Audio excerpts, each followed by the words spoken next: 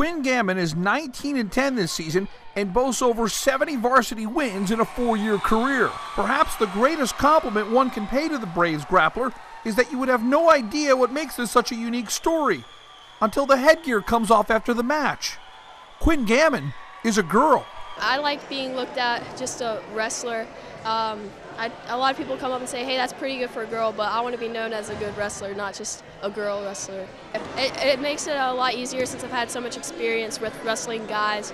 It's not a big deal to me, so it's definitely helped as I had more experience. So.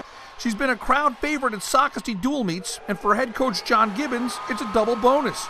He gets a quality varsity wrestler and an increased interest in his program from both the media and the student body.